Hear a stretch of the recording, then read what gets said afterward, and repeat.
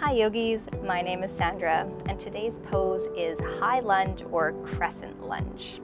This is a great pose for strengthening your legs and opening up a little bit of space in your hip flexors. So let's get started to see what this pose looks like. Coming up into the middle of your mat, step 1 foot back. I'll use my left one here first. Make sure that your feet are far enough away from each other here so that you can begin to bend into your front knee, coming into as much of a 90-degree angle as you can. Now this is a neutral posture, which means that your hip points are forward and square. And then you'll begin to sink down a little bit lower here and really feel the burn here into the front thigh. Now make sure that you're coming high enough up on that back toe, and you'll feel a little bit of stretch here through that left hip flexor. From here, arms will reach up to the sky, stay nice and high on that back toe, and then begin to sink any degree that feels comfortable for you into your lunge. As you're sinking down here, just make sure that your ribs aren't flaring out or that you're coming into an arch here, but try to knit these ribs in as you lift your arms up and relax your shoulders away from your ears. All right. So I'll just come out of that. I'm going to show you what that looks like on the other side as well, just so that you can see what it looks like when the left leg is forward and this nice 90-degree angle here as we come down. I also like to think about my tailbone rooting down and relaxing my shoulders away from my ears. Stay high on those back toes and breathe.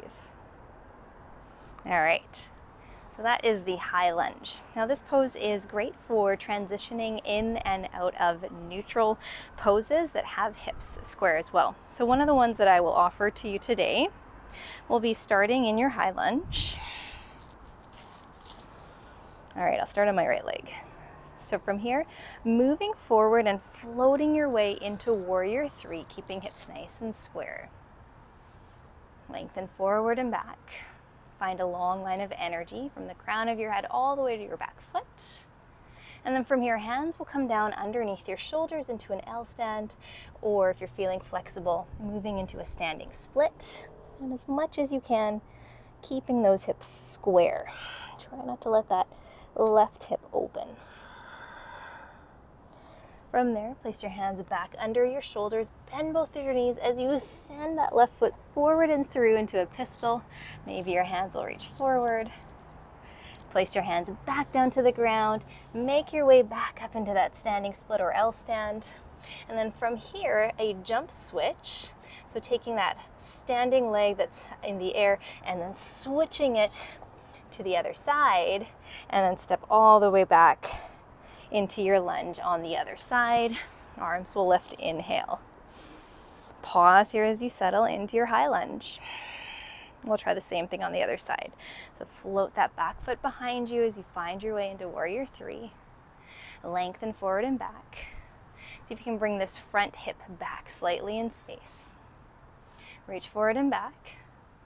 Then place your hands to the ground underneath your shoulders, L stand, or if you're feeling open, standing split. Maybe your left hand reaches behind the calf. And begin to work that top leg a little bit higher up towards the sky, hips are square.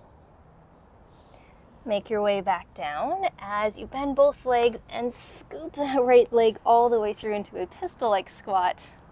Maybe arms reach forward. Then hands under shoulders, make your way back into your L stand. And here's that jump switch again. If you're feeling ready, you might find a little bit of airtime into your handstand as you switch to the other leg. Slow as you can, coming down, right back down into your lunge. Try that one more time on each side, flowing through.